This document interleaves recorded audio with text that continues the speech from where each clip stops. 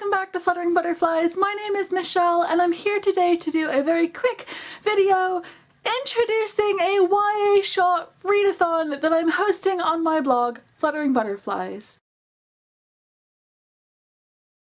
I will leave lots of links down below for more information about what YAShot is, how to sign up for the readathon, and more.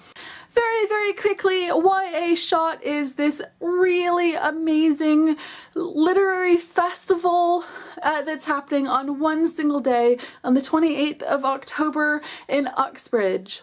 YAShot is being organised by the lovely Alexia Casali.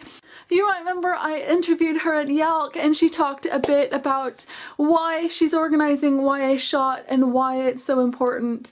It's definitely a festival aimed at celebrating libraries and literacy in Uxbridge and Hillingdon, and it's going to provide a year-long programme of author visits. The authors that are coming to YAShot and the program has already been released and it is an amazing lineup.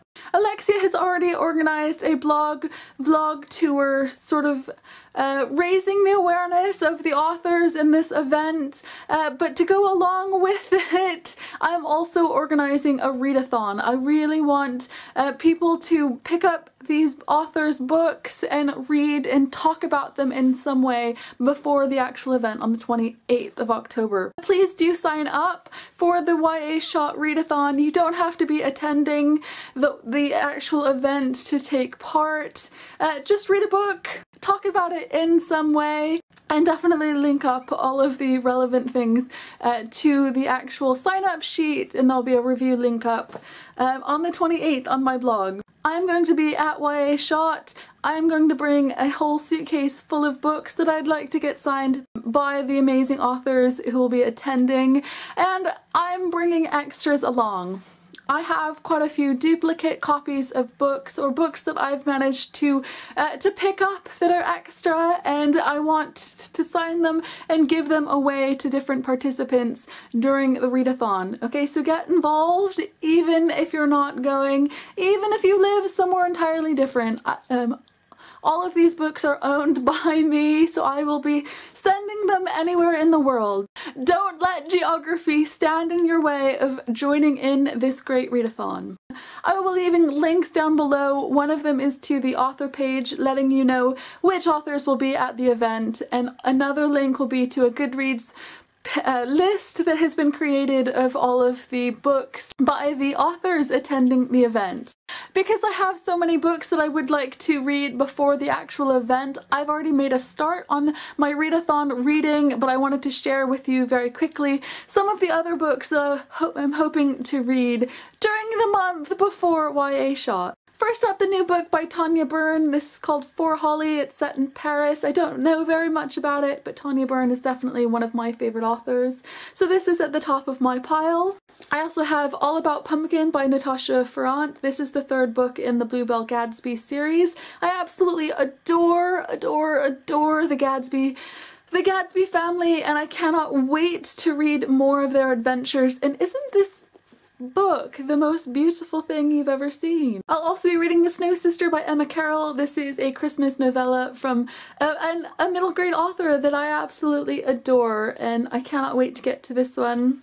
I'll also be reading The Novice. I already have a copy of, I already have a signed copy, but I still want to read this book before the actual event. This is the first book in a fantasy series, and it just sounds really good. I've already started reading The Secret Fire by C.J. Doherty and Karina Rosenfeld. It's a sort of paranormal story about a girl, about an English girl and a French boy, and the fact that the French boy knows he's going to die on his 18th birthday, and until then he is basically immortal, and it sounds amazing. I also have a new book by C.J. Scoose, Monster. This is set in a boarding school and it's supposed to be kind of spooky, and I just love C.J. Scoose anyway, so that one's going to be very exciting to read. I have The Almost King by Lucy Saxon.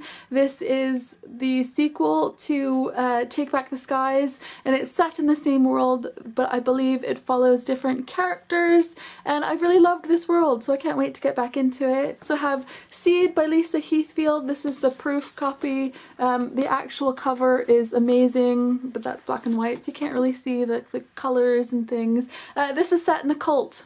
I've just heard the most amazing things about it, so I'm a bit ashamed that I haven't yet read this one. I also have Too Close to Home by Aoife Walsh. This is a family story, I believe, and the family involved is a little bit crowded and chaotic, and I love those sort of stories. I also have Banished by Liz de Jager. It's an urban fantasy story. It's the first in a trilogy, and why haven't I read it yet? Why? What's wrong with me? Finally, the last two physical copies of books that I'd like to read is Tall Tales from Pitch End and The Black North. These are both by Nigel McDowell, and I don't know anything about them. The Black North, the ring on the back says it's made up of dark magic, family, creatures, and invasion. How cool does that sound? And on the back of this book it says M. Night Shyamalan's The Village meets Philip Reeve's Mortal Engines.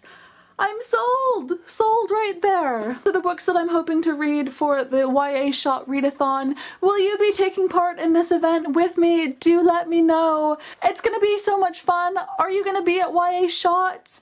Tickets, I believe, are still available. Get in there quick. Thank you so much for watching, and I will see you again next time.